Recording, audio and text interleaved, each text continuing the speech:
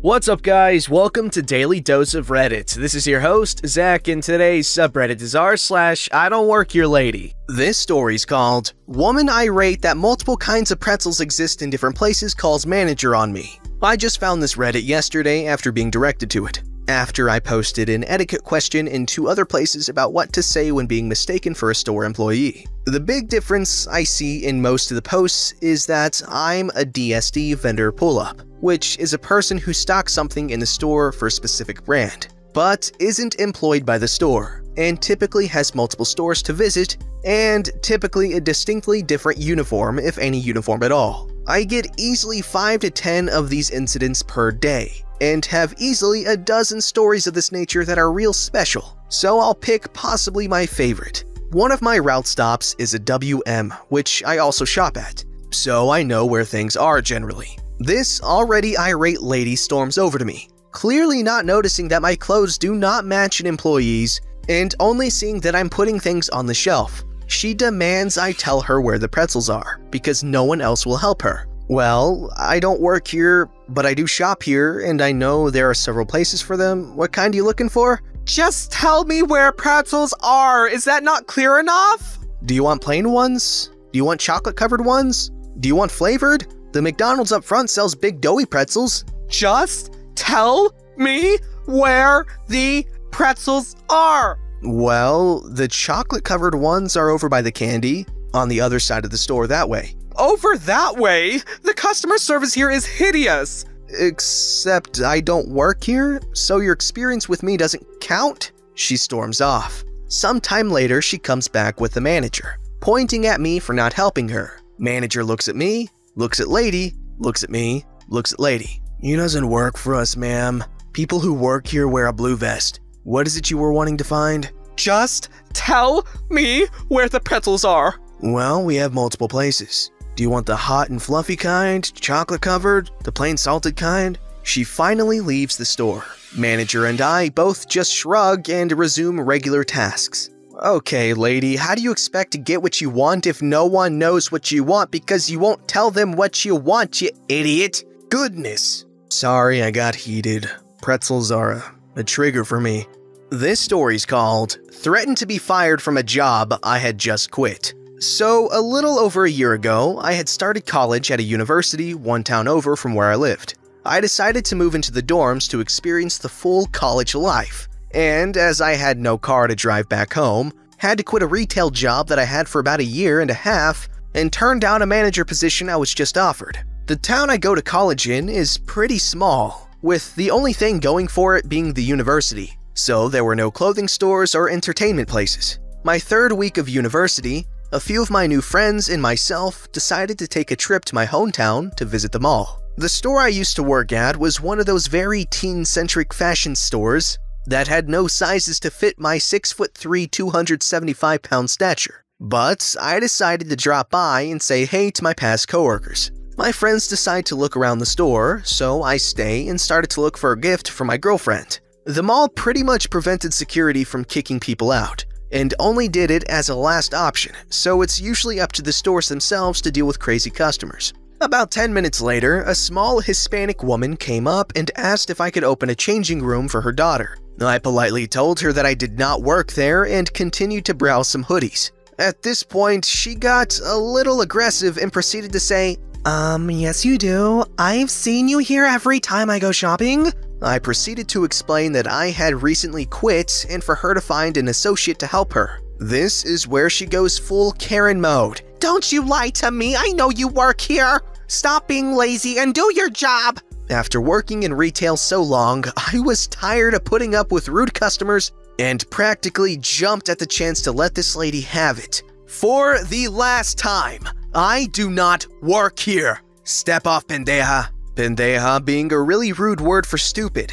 This Hispanic woman who was only maybe 5'3" started cussing and yelling at me in Spanish, which I barely understand, and after a few seconds switches back to English and starts yelling at me to get my manager and that she'll have me fired. The manager on duty was actually the store manager, who I really liked since she never took any BS from customers, was already on her way. The woman, who realized it was the manager, started cussing in Spanish again, and at this point, the store manager politely told her to leave immediately in Spanish. This only made the woman angrier, as she spit out more Spanish cuss words than I didn't even know existed, all while her young daughter stood behind her very embarrassed and a little scared. The store manager got fed up and told the lady in Spanish, "Get out before I call the police." The lady huffed and with another flurry of curses, turned around and started walking.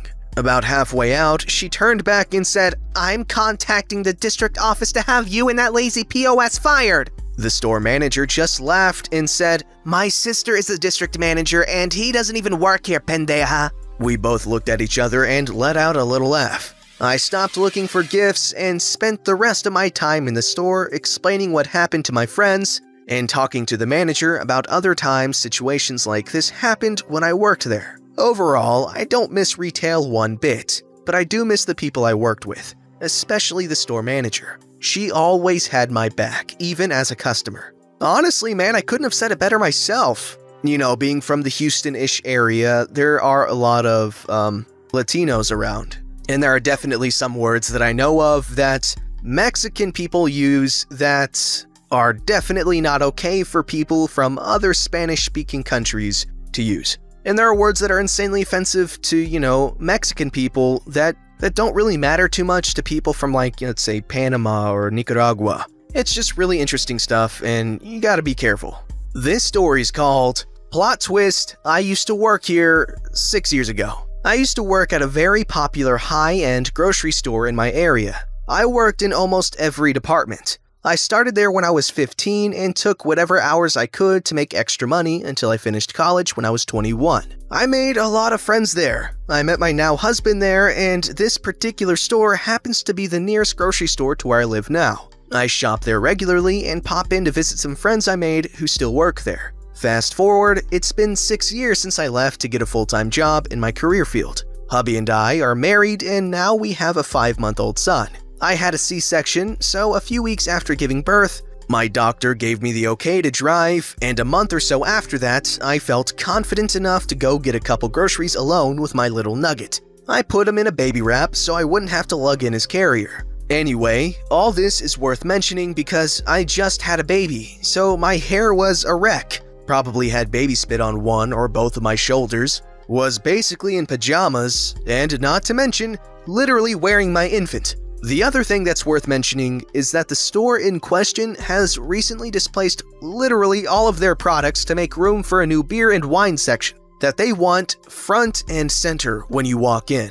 I used to know where everything was in that store, but that was 6 years ago, and before they moved everything. Okay, now here's the story. I don't remember what I was looking for, but I was just standing in front of a shelf when a woman walks up to me. Doesn't say hello or excuse me, she just gets in my way, so I look up.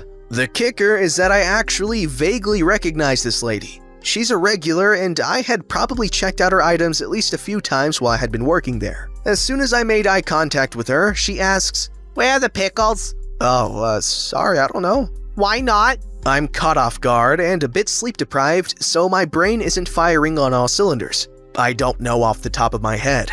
"If they're gonna move everything on me, then you should at least know where it's moved to so that I don't have to wander around the store." I'm feeling like I shouldn't have to point this out due to my appearance and the fact that my infant child is strapped to my chest. I don't work here. "Yes, you do." I'm contemplating if the last few years were a hallucination and if I do still work there. No, I really don't. "Yes, you do. I've seen you standing at that information stand up front. I realize you're not on the clock now." She gestures vaguely at me. "But why can't you just tell me where to find what I'm looking for?" I haven't worked here in over 6 years. She just stared at me and said nothing. I was exhausted and just wanted to finish up and go home, so I just walked away. Not sure if she didn't believe me or if she just didn't know what to say after realizing her mistake. I feel bad that I wasn't nicer. I know that she wasn't very nice to me, but it's not her fault they rearranged the whole store she's been going to for probably 10 years or more. I was just so tired and not even processing the situation, so I just escaped the first moment I could. I hope that lady found her pickles without harassing anyone else. Yo, yeah, you 100% cannot blame that woman for being, grumpy, you know? When you need a pickle fix, you need a pickle fix. There's no ifs, ands, or buts about it.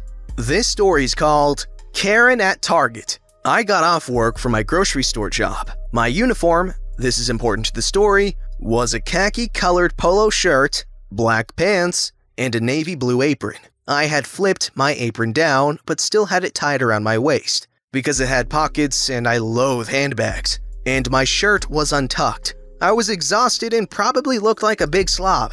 On the way home, I remembered that I had run out of shampoo that morning, and I decided to stop by Target. I picked up a handheld basket by the door, got my shampoo, and decided that, since I'm already here, I was gonna pick up a couple of things for dinner. Our store had a food section. I'm browsing and reading labels when another customer comes into the aisle and hovers near me. I shift aside, thinking I'm in her way. I put down the item I was holding and picked up another choice. When she barks, "Excuse me!" I looked over, ready to apologize for being in front of the item she's after, and prepare to move aside again. I didn't even get a chance to speak. Do you know where the onions are?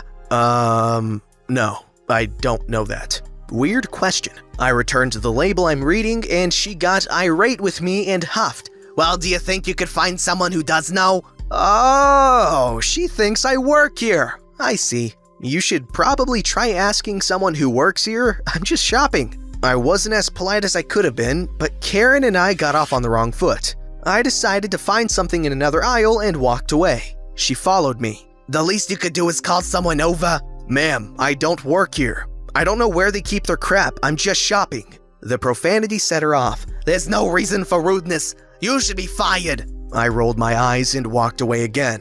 This time she didn't follow, and I thought for sure she'd finally realized her mistake. After picking out a dinner choice, I headed back towards the registers in front of the store. I see the lady again, this time talking to an actual employee. From probably 30 feet away, she sees me, points at me, and shouts, There she is. That girl that wouldn't help me. And she swore at me. By this time, I'm close to passing them up, and I see the awkwardness on the employee's face as he says, "Her? Ma'am, she doesn't work here." I gave him a look that I hope conveyed my sympathy for his plight as she started in on him anew.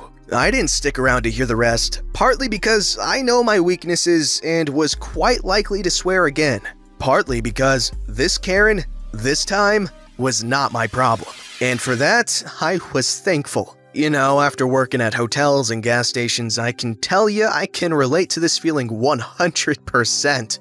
It is an absolutely wonderful, wonderful feeling to look at something going on and just be like, that's actually not my problem this time. This story's called, Why Do People Think I Work Here? A Costco story. So this happened the other day while I was doing some shopping at Costco. Background. I am a graduate student, currently working part-time at a family-run asbestos removal company while I get my graduate work done. One of the tasks that I occasionally have to run is to run to Costco for office supplies like paper towels, waters, the occasional snack purchase, and weirdly enough, baby wipes. I know, why baby wipes? The thing is, baby wipes are very useful in construction for not only a quick and easy hand wipe or emergency toilet paper, but to wipe the sweat off of face masks and eyewear. In the asbestos removal industry, we have to wear masks to protect us from the asbestos and particles in the air made by disturbing the material. The thing is, constantly sweating causes our mask to irritate our skin since it rubs, and so we found that baby wipes can disinfect the masks as well as cause no irritation compared to other disinfecting wipes. Now for the story. Grabbing one of those pallet cars, the ones where they are long and only have the flat bottom, I make my way into Costco, list in hand. First stop is the food area since I was going to pick up some snacks for the office. And here is where I meet the first confused customer. Here's the cast. Me? Surprise, surprise, it's me. Customers. Board game friend. Customer 1, a middle-aged Middle Eastern woman, comes strolling towards me as I peruse the produce. Excuse me, but do you know where the green mangoes are? I look up from the apples, obviously confused. Hello there. Sorry, I don't work here. I don't know if they have them anyways. Have a nice day. Then I slowly start to move my cart away as she gave me a shrug. At this point, I think that was odd, since I'm wearing a collared t-shirt with the University of Nevada logo on it. Go Wolfpack, and blue jeans, no name tag in sight. After gathering some snacks, 12 cases of baby wipes, and helping an old lady with a case of water because I'm a nice person, I spot some of my board gaming friends. Apparently they were shopping before the gaming club that was later that night. We laugh and talk about the plans for later that night, chatting away for a while before I headed back down towards the sodas, where I was stopped by another customer. Not 1 minute after I finished chatting with friends in plain view. Customer 2 is a middle-aged white male. He walks right up to my full cart. "Hello, do you work here?" Now really confused on why someone would ask that since I was clearly chatting with my friends and loading stuff into my cart. "No, sorry, check the back corner where they bring stuff out from the back." "Oh my god, okay, thanks." This is getting super weird now since nothing on me screams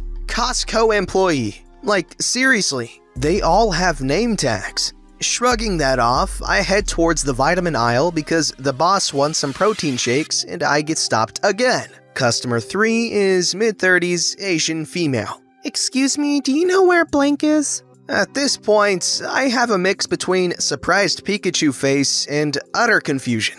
"I don't work here. Sorry. Good luck." I quickly leave after shoving 2 cases of protein shakes into the cart and push the cart as fast as I could into one of the lines where, funnily enough, the gamer friends were in the line next to me. "Hey guys, long time no see." We chuckle a bit since, haha, it's funny. You would never guess what happened. I got mistaken for an employee not once, not twice, but 3 times. They both laughed a bit more when one of them piped up. Board game friend says, "I think it's because you have a collared shirt on and you are pushing one of those larger carts." Like, seriously, I rarely see employees with shopping carts, but usually you can tell who is who with the aforementioned name tag, and they would have been more than likely restocking, not unloading. After that ordeal, I decided to treat myself with a slice of their amazing pepperoni pizza for dealing with all that shenanigans. We had a good joke about it later that night at the board game club, and the guy who I saw at Costco even called me Costco Boy as a joking nickname. Though, that is most likely because he was salty I whooped their butts that night. 2 for 2 in the win category. Don't forget to like, subscribe, and hit that bell to never miss an episode.